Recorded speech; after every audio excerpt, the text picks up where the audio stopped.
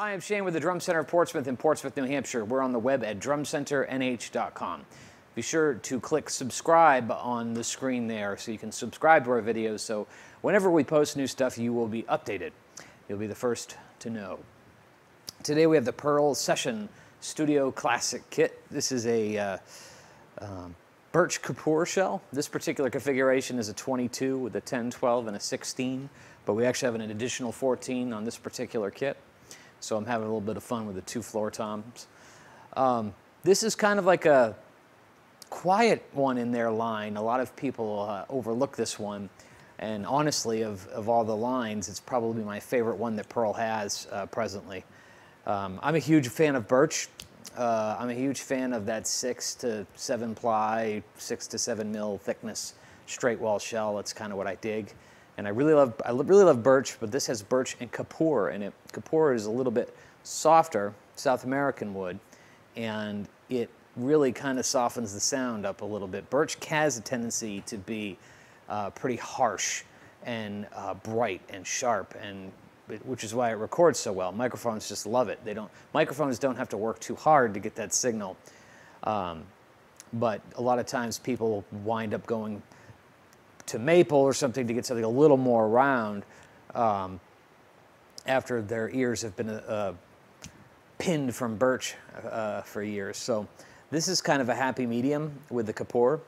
So you get that nice harsh attack of birch, but you get some nice warmth, which Kapoor provides. It sort of emulates mahogany pretty well. So I'm a big fan of birch mahogany, so birch Kapoor is kind of good fit.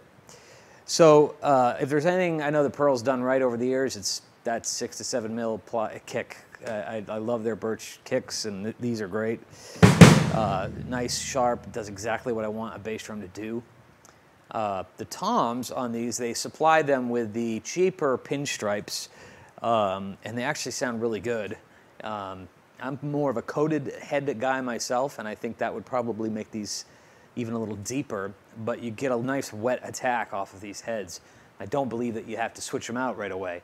You can have some fun with them and then change them out. But when you do, change the bottom ones too. And then you'll really have a nice setup.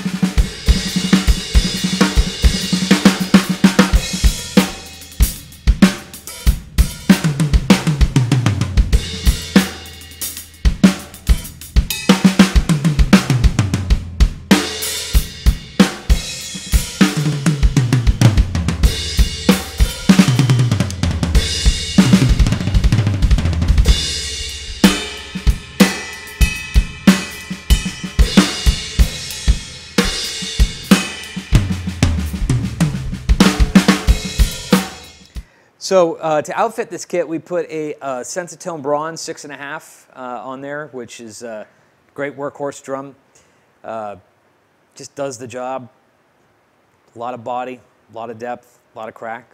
And I figured we'd have some fun with the red drums. We'd put some red color sounds and black color sound Paistes up on here. For you who haven't heard them, they are surprisingly musical. The 24-inch Mega Ride is quite a beast, has a really pronounced bell.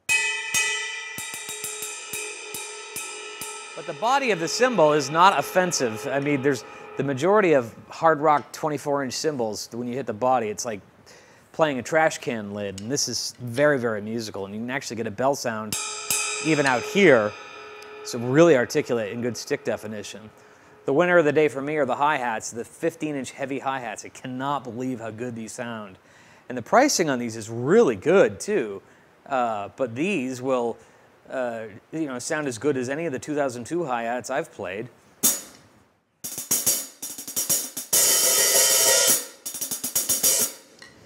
And for the crashes, we have 18 and 20 black color sound, and they have a nice big full sound.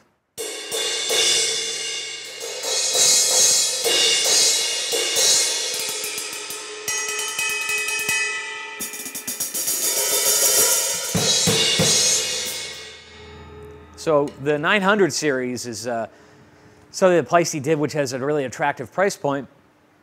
And then they did the color sounds option with it too. And so it's a really good price point, but you have that real Paiste sound. So they're a lot of fun.